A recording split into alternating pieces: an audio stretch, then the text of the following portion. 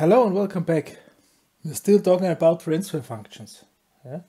Remember, transfer functions in Laplace area are looking like this. There is the system with this transfer function, GS. We do have an input, xi, and we do have an output, xo.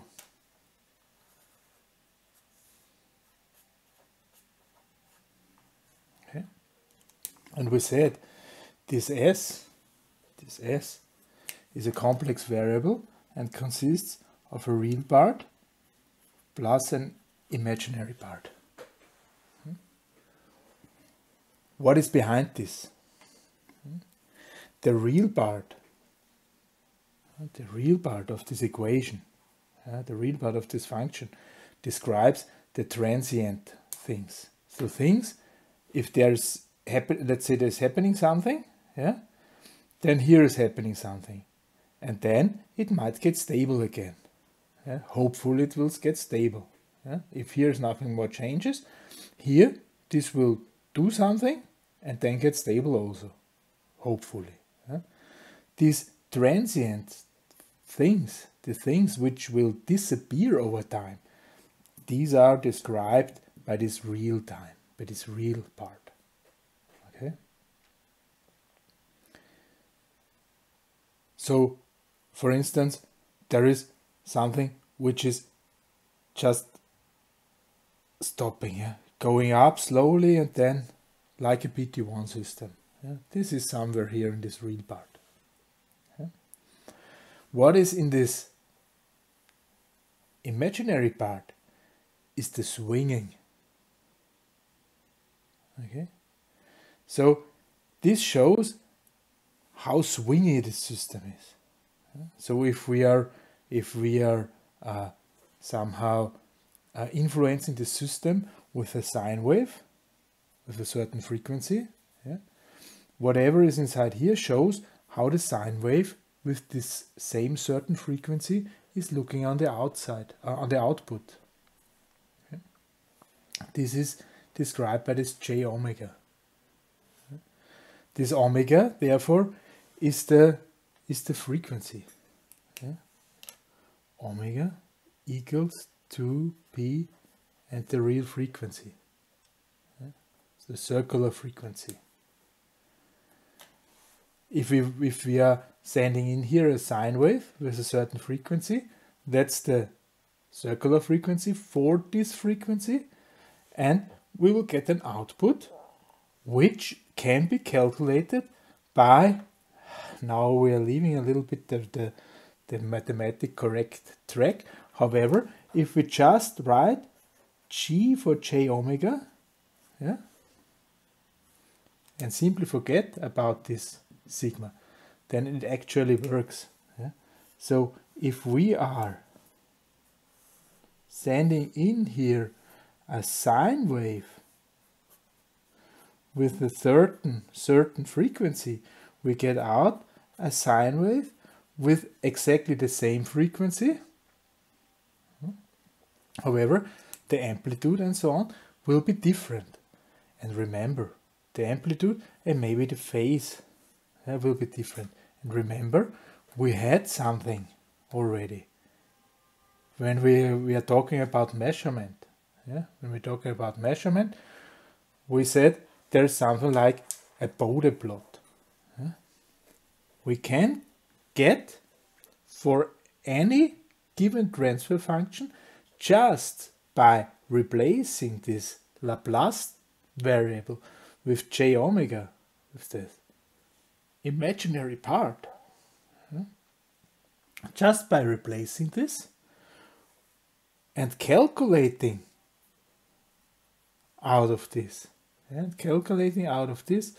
for certain frequencies the amplitudes and the arguments of this, we get the bode-plot. Sounds a little bit difficult right now, okay? But let's say let's make an example to make it a little bit clearer maybe. let's say our G from S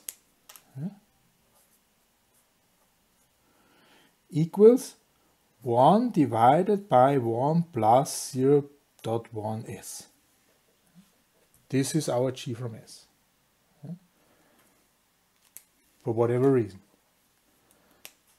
Then our G from J omega equals 1 divided by 1 plus 0.1, and now we have an imaginary part and this omega. Okay?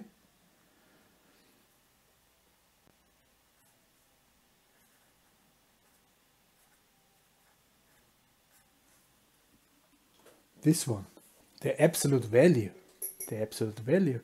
is absolute value of 1, which is always 1, divided by the absolute value of 1 plus 0.1 omega. Yeah? And this is the same like 1 divided by, and now Pythagoras, 1 squared plus 0.1 omega squared. Yeah? We can use this with several omegas, yeah, and get something for the absolute value. Okay? And if we want to calculate the argument for G, it's a division, yeah. So this means this is 0 degree minus arc tangens from 0.1 omega divided by 1. This is minus arc tangens 0.1 omega. Okay. This we can also calculate at different omegas, and then we get the phase shift. Yeah? And when we remember the bode-plot, yeah? So if we look at the bode-plot, there was this amplitude and there was this phase shift. And here we can show the amplitude, and here we show the argument, the phase of G at omega. This means this describes how much later, this is why there's a minus, how much later the output will appear, and this describes how much amplification the output will have. Yeah? For different frequencies. Here's the frequency. Okay, so there are different frequencies, and we can calculate out from this, we can calculate at different frequencies what are the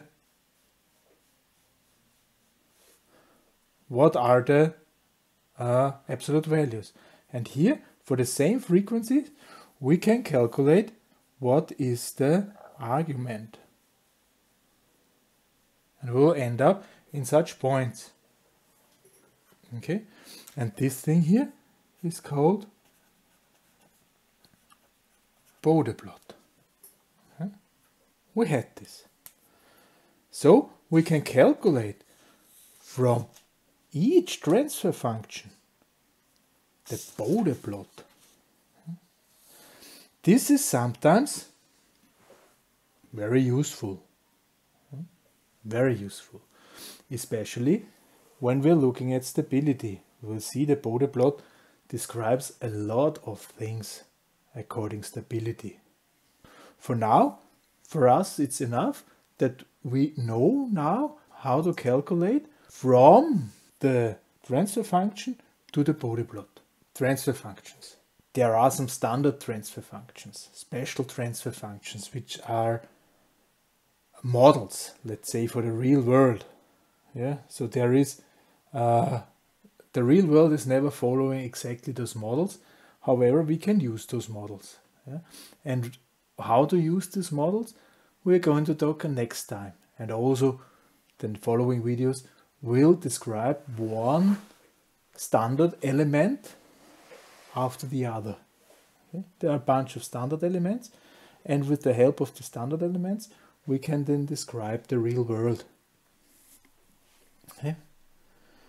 For this time, thank you very much for listening. Goodbye.